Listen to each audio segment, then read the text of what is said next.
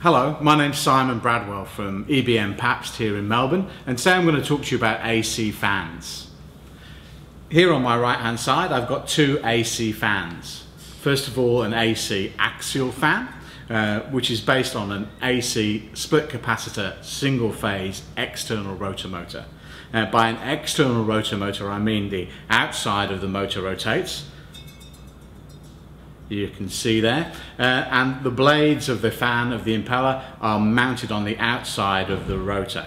Now this gives a really nice, easy to use, compact fan. Here's another fan. This is an AC centrifugal fan or a backward curved fan. Now this is a split capacitor motor, and you can see here in the wiring loom that the capacitor, which is a start capacitor, is wired into the live and the neutral. Here we go. Now what this split capacitor does is it causes a disruption in the magnetic field inside the motor, which allows it to start. The split capacitor is always wired into the motor, however, so even when the motor is running, the capacitor is always discharging, which means that this product isn't the most efficient that you can buy on the market.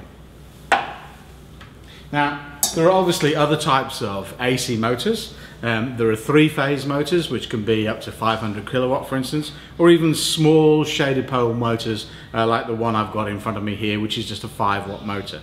Now this is an internal rotor motor. In other words, the inside of the motor rotates, and it's a shaded pole product. So we use a copper wire inside the product to shade one of the poles, one of the magnetic poles, which again allows the product to start.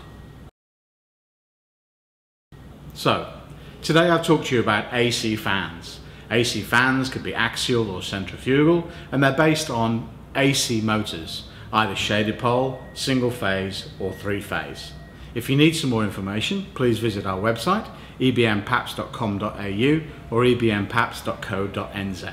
Thank you very much.